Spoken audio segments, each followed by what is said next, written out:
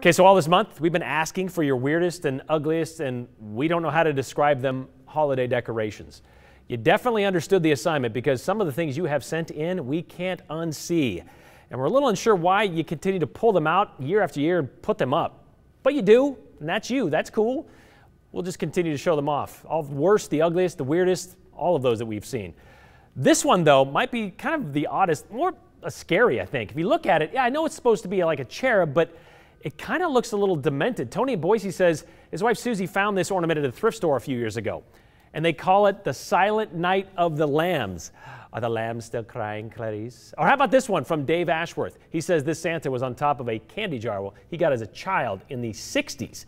He says it's tradition to bring it out every year, but he says his wife just finds it plain creepy, and she might be right on that one. A little less creepy? Yeah, this one here, baby bottle turned into a reindeer.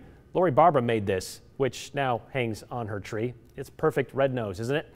And along those same lines, Mike in Caldwell says this infamous tree topper was made by his father-in-law using upholstery scraps. He's since retired, but that top half topper remains on the tree because I guess the trash was too classy for that? I don't know. And finally, South Park fans may or may not recognize this questionable ornament. Anthony Post says one of his family's favorites was this slightly modified one by their kids. Apparently it was supposed to be a snowman that was white when they bought it at a craft store. The kids got a hold of it though, and of course in true South Park fashion, colored it brown with a marker and said, "Now, Mr. Hanky, the Christmas Pooh." That's what it is.